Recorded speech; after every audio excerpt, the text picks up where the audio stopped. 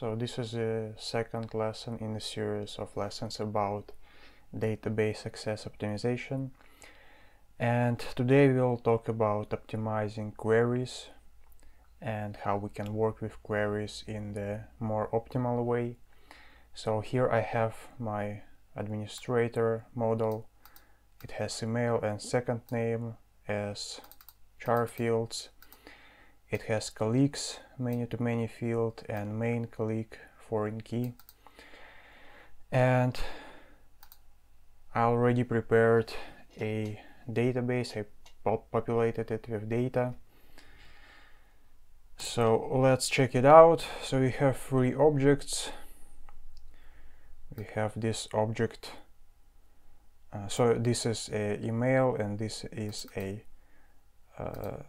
second name.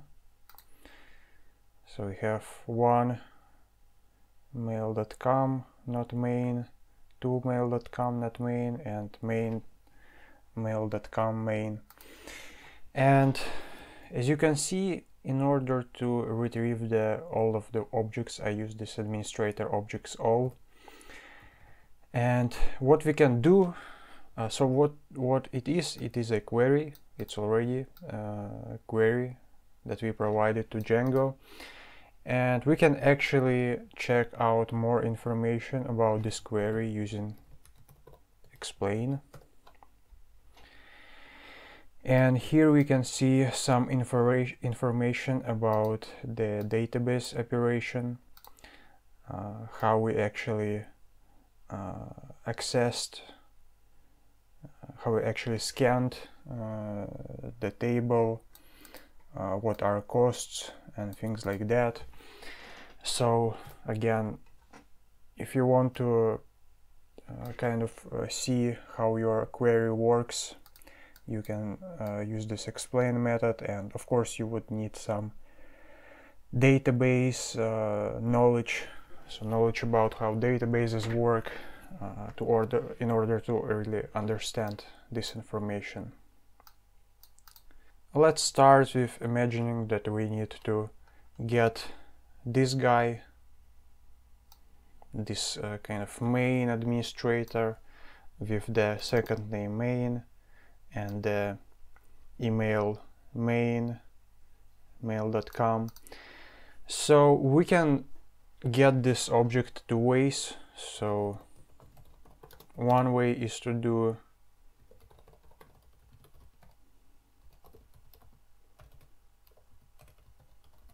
get second name equals main. It's okay, you can do that and it will work because we have only one object with this second name, but it will not be that efficient because second name field is not unique and it's not indexed. But we also see that we have here the email field, which is indexed and unique. And basically, if we know both second name and email, it's much better to actually get the objects using the email field, which is indexed and unique.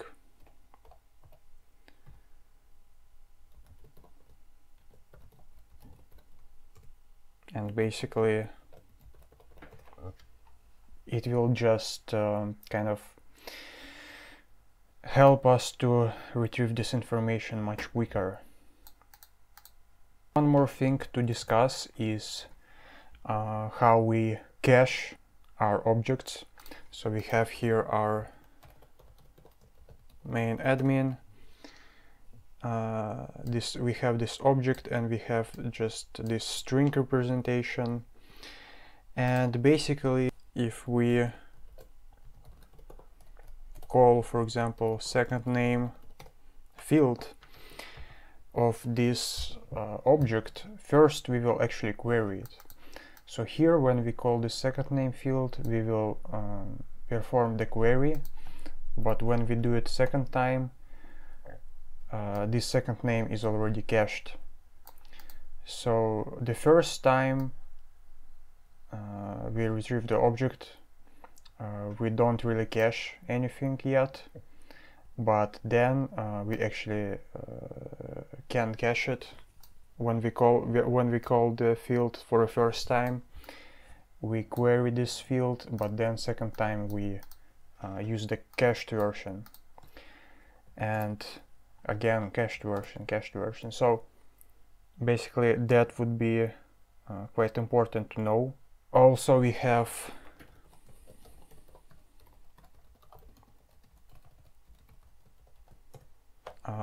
colleagues of the main admin, and basically here we query all the colleagues, and here when we do it again, we again query all the colleagues, and when we do it third time, we query all the colleagues again.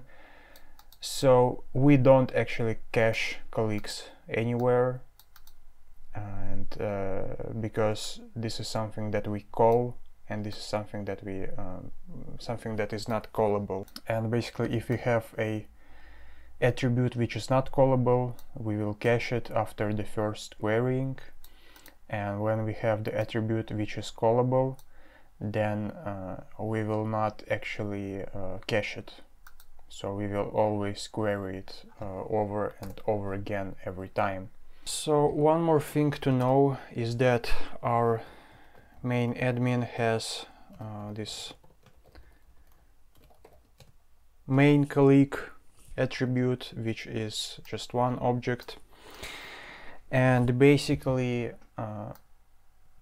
now, as you can see, when we call it, we query it, but we also for example might know that we will call it for sure, and in this way, so if we know that we will access this object, this related object for sure later in the code, what we can do is we can pre-select that. So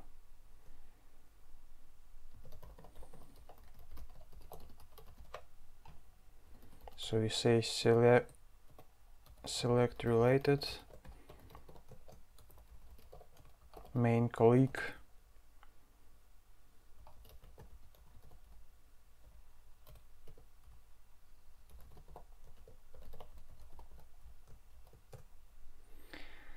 and now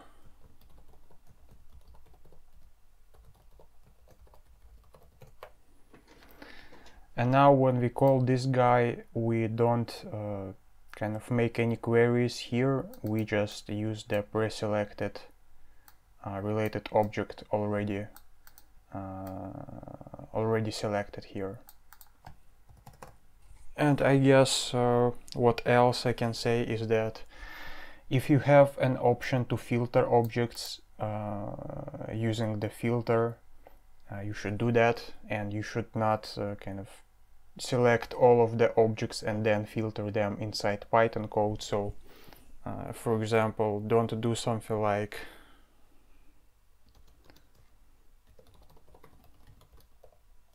administrator objects all, and then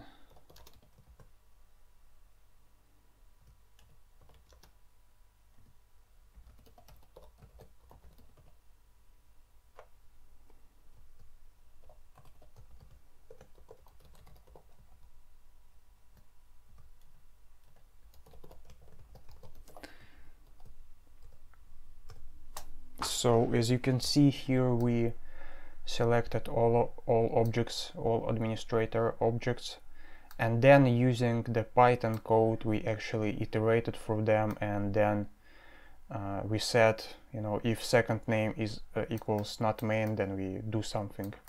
This is not really good approach, because what we could do is we could filter here already by second name,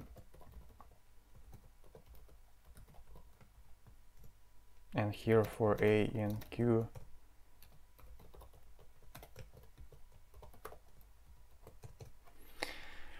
So this is basically the same code, the same result, we get the same results as from this code, but here we actually don't load anything that we don't need from database. We load only something that we will actually use, and it is much better in terms of optimization.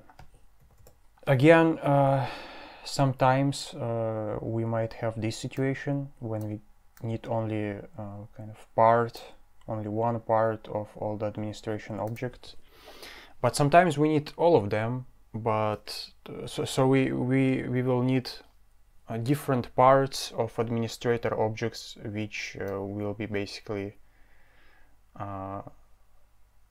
which will sum up in all of the objects. For example, we can have this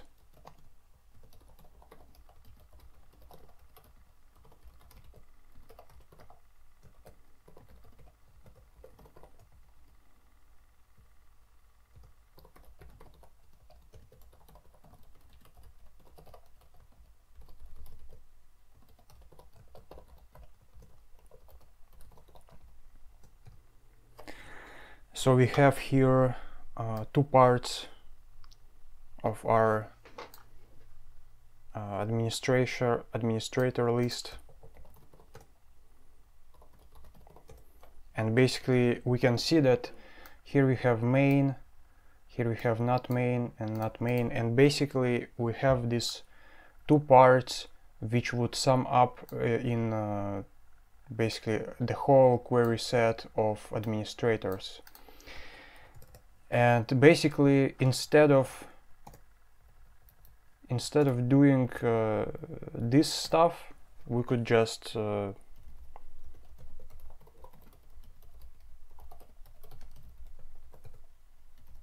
get all of the guys, right? So our main, not main, and all. And you can see here that these two parts are actually, you know, if we combine them, we would get all of the objects. So instead of kind of filtering two times, we can just receive all the objects and use them in the code. So it all really depends on what you want to do with your objects. Sometimes if you need only one part, you should filter. If you need basically different parts of the administrator model, but you will use all of the different parts, you might also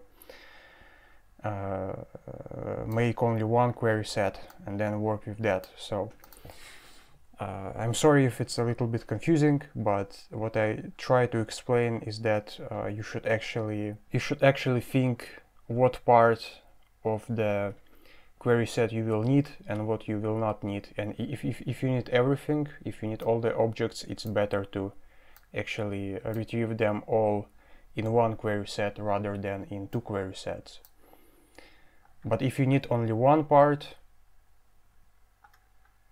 of your model, then just filter and you know, don't load anything that you don't need.